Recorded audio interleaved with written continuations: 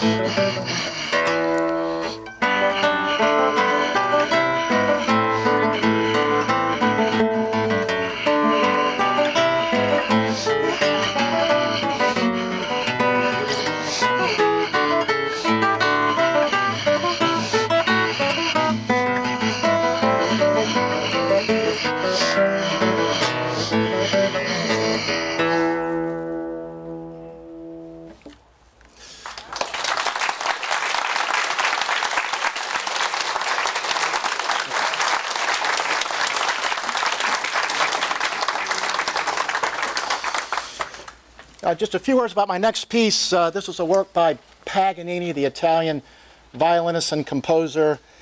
People who know Paganini would all agree that he was the greatest violinist ever to live in the history of time, but very few people know that he was also a very fine guitarist.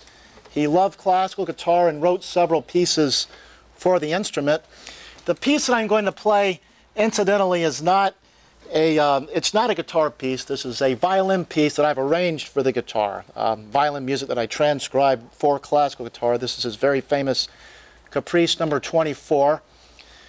This is what the music theorists would call a theme and variation type of composition. The theme is laid out at the beginning. It's poignant, and you'll probably recognize it.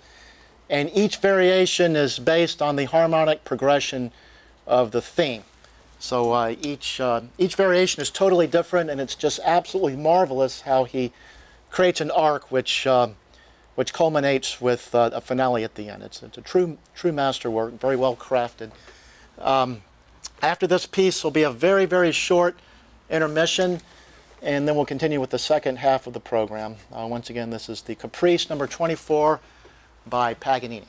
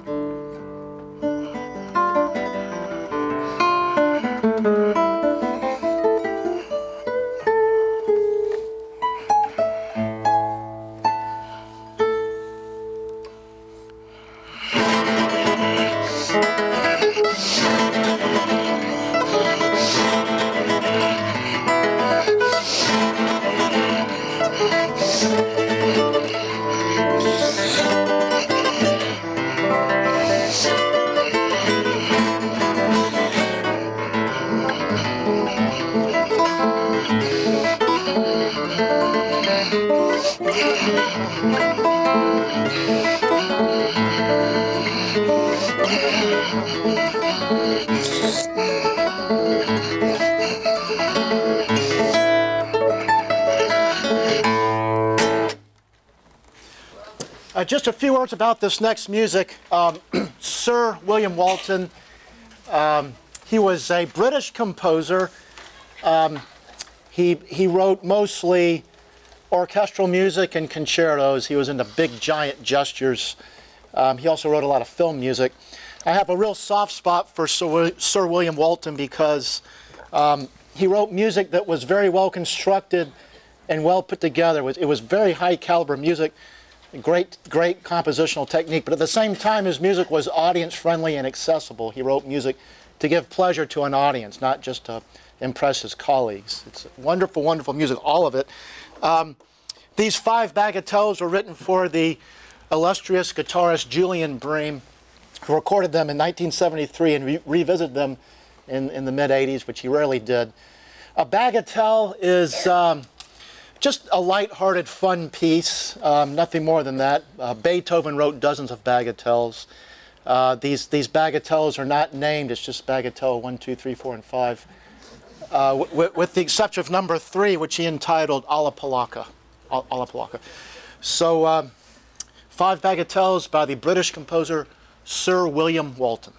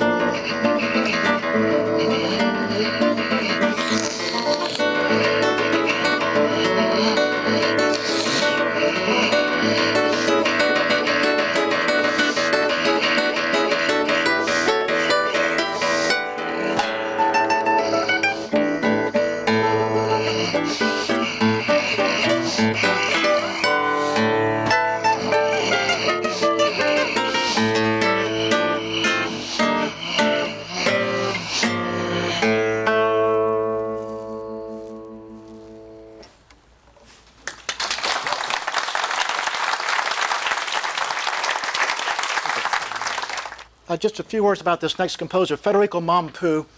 Mompou was born in Barcelona and moved to Paris at a very young age. He was in his 20s. And in Paris, he was very much taken in by the Paris High Society. He was published by Salabert, and even Eric Satie took him under his wing.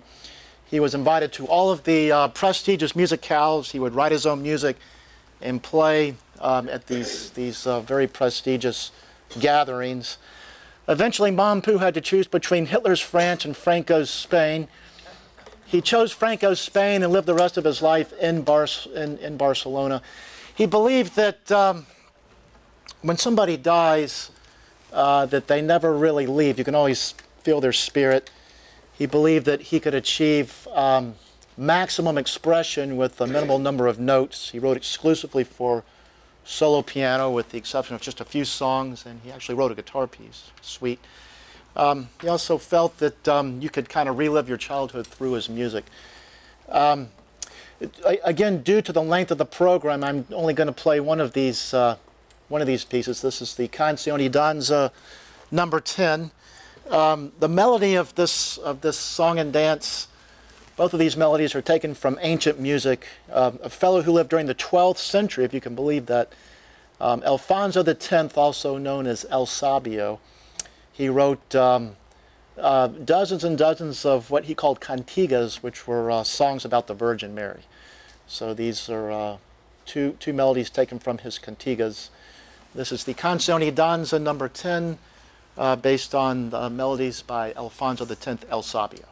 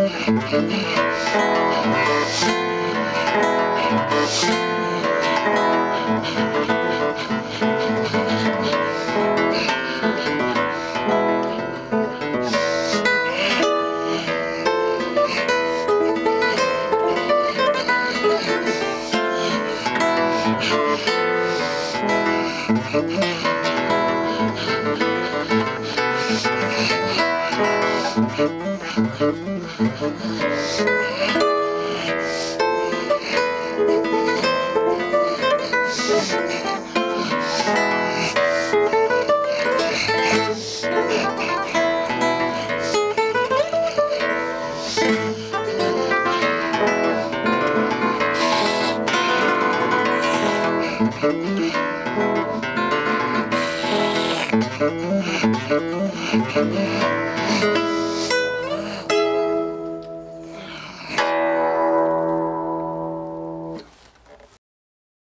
like to play just a very short encore piece. This is a unique piece for classical guitar.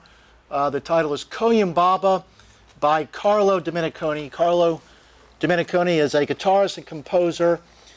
He was born in Italy but lived in Istanbul for several years, so hence the Eastern Turkish sound of this piece. And this piece is also most unusual in that the guitar is tuned to a C-sharp minor chord. Every string is altered except the high E string, which remains the same. So once again, this is Coimbaba, which means the shepherd, by Carlo Domeniconi.